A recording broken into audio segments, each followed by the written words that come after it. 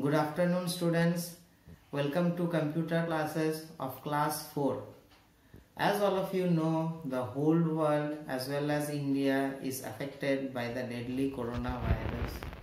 Please follow the safety rules so that you, your family as well as the citizens of India are not affected by the virus. At the same time, it's not a holiday for you. Please pay attention to your studies so that when the school reopens, we can study, we can go fast along with the courses.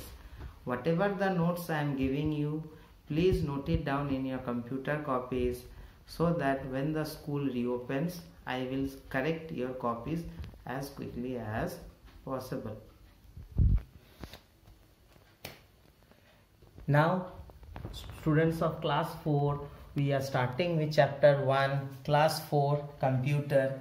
First chapter is computer, storage and memory device. Now, in that topic or in that chapter, first of all we should know what is the definition of data.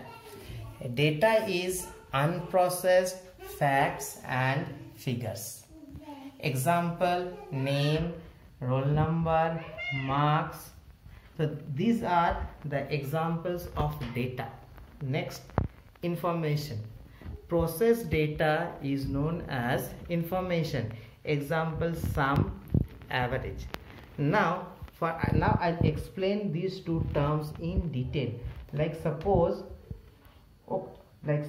in order to get the sum, I require like 3 numbers. I have to find the sum of like 3 plus 4 plus 2. The sum is 9. Now in this example, so these are data, that is unprocessed facts and figures. Now this 9, the answer what we are getting, that is after we are adding these 3 numbers to get the final answer. So this 9 is known as an information.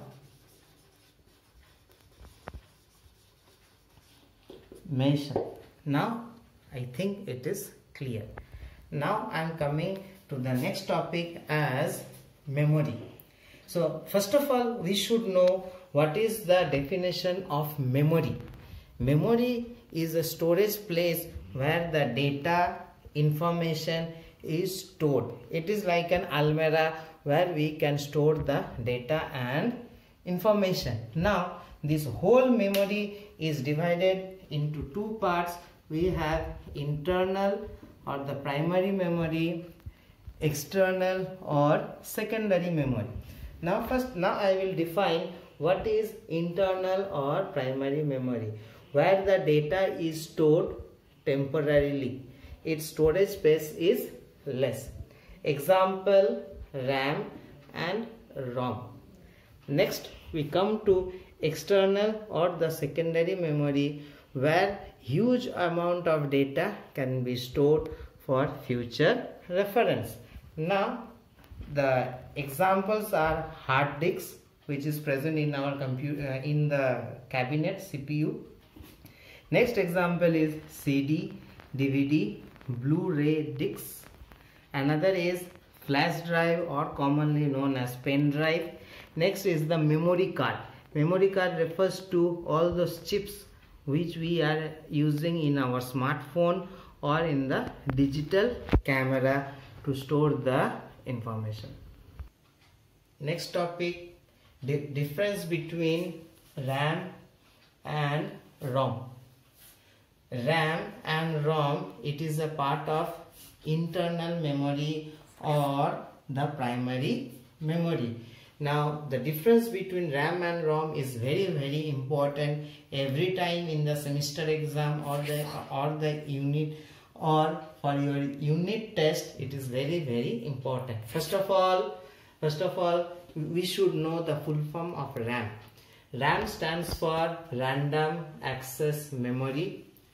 ROM stands for read only memory. Now three most important difference. First, it is a temporary memory.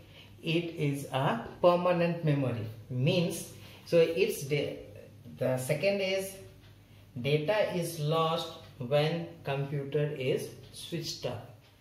Data is not lost when computer is switched off. Means the moment we switch off, in this case the moment we switch off the data, switch off the computer, the data is lost forever. We cannot recover it. In case of here, so that data is present, like certain informations which are stored in the chip, ROM chip, which are helpful in the booting as well as for the different functions of the computer. We cannot erase those information, so it is permanent. Third difference is read and write of data is possible. Means any kind of data, whether it is read and write, it is possible. Here in the third, only read of data is possible. It means that here in this case the user has an interaction. The user has an interaction with the device. Here the user has no interaction with this hardware device. Secondary storage devices. Now first I'll define what is secondary storage devices. Means those devices which can store huge amount of data for future reference. So in these storage devices